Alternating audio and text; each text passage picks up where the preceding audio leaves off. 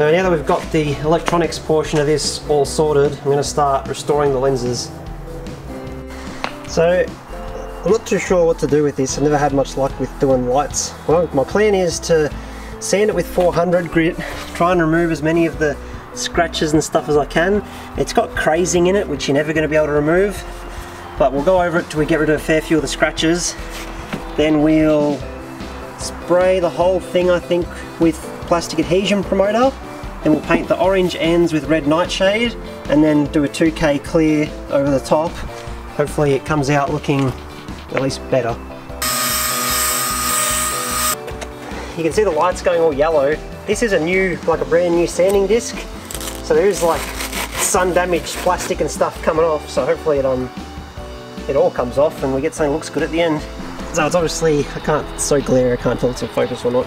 It's obviously very chalky now because it's sanded, but it looks like that's pretty much all the deep scratches removed out of it. I was prepared to lose this sticker off the top here, but it turns out the sticker is actually printed on the bottom side of the sticker, so most of it stayed on there, which is nice. Obviously the cracks are never going to sand out and the crazing, but the bigger gouges that were in it all seem to be gone. So I'll do the other side and then work on it from there. So I've got my trailer still sitting in the booth, which I found this awesome Honda wheel cover for, but it's only clear coat I'm spraying, so it'll be right if it, like, you won't notice it if it does get a bit overspray on it. This is both sides of the light, and like all the individual bits are stacked up, so that makes them easy to paint. I've got these two. I'm just going to tape up these end badge things, and then plastic adhesion primer, which is just like a clear primer to help paint stick to plastic. Going to nightshade those red and then clear coat the whole thing. It's never going to be a perfect match to the actual light, but it's better than having orange end caps. These have had like 10 minutes to dry with the plastic primer on them. And we'll give it a coat of this and then let this dry and do the actual clear coat. It's already going very badly. So, see these huge cracks that are appearing like straight away? Last time I tried to clear coat some tail lights, it did the same thing. This time I thought if I put the plastic primer it would stop it, but it's still doing it. So I'm going to let these dry and then sand it off and do it again. So I've sanded them back. The cracks are now like much smaller, but there's still heaps of them there. I've got no idea why it does that, and I'm just going to leave it at this point. I've done like maybe 5 coats now, and they are starting to actually they look red, whereas before they were like red but still shone through orange. Now they're shining through red. Compared to the actual thing, they look a bit brown, but it's still a big improvement on the orange they were. So we'll give them a bit more time to dry properly and then come and give everything a clear coat. I really hope the clear coat doesn't start to do that cracking thing on these, but we'll just find out, I guess.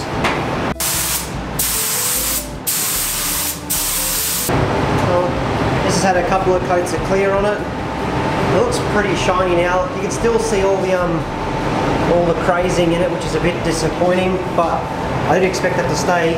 As far as all the scratches and everything though, all the scratches and gouges are all gone. It looks pretty like nice and new.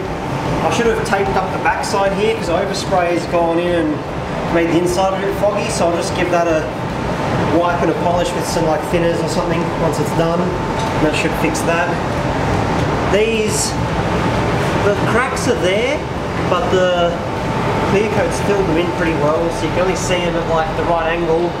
They're obviously a little bit darker than that bit, which I knew they would be because I'm trying to cover up the orange. But once they're in the, they look extra dark because they're on this back piece. Once they're in the air, they look alright. But I think overall, for whatever these lights cost, 50 or 60 bucks, it's much improvement. Oh yeah, one of the best bits after painting something.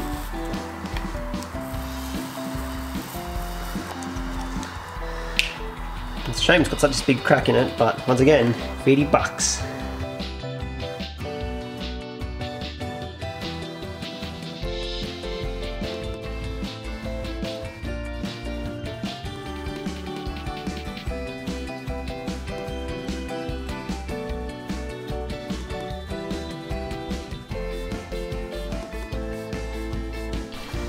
And that's pretty much it.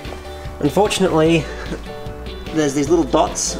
This is something I've only ever seen on like how-to videos. It's solvent pop. It's from too much paint going on at once or trying to dry it too quickly and the bubbles coming out from underneath. Because it's 2-pack, I should be able to let it dry and then buff it and they'll disappear. So that's a bit disappointing, but I'm still pretty happy with it. As far as how it looked compared to when I got it, it's like so shiny and glossy. It doesn't have all the scratches and stuff in it. The end caps are as good as I could have possibly hoped for. Like, they're a little bit darker, but compared to the orange ones and compared to how much like a set of proper ones that were red on the ends and stuff, I'm pretty like happy with it. The cracks are still sort of visible if you look close enough, like all the creases through it, but the thing, like the clear, filled most of it in. The siren stuff's all fitted up nicely. So as far as the lights go, that's pretty much it for the police car build. But actually start working on the car now. So I'm just going to hook it up for the final bit and see how they look. So my issues that I was having with so many lacks of amps from all these different power supplies when I was bodging up, I realised my jump start pack well supplies enough amperage to run this. Seeing as it starts a car. Okay, here we go. Let's see how orange the end caps still look.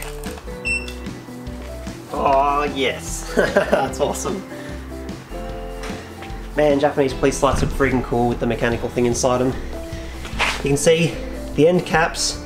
I reckon that's pretty much perfect. You can't tell they used to be orange in any way. That's awesome. Super pleased with that. Oh, it's going to be so sick on the car.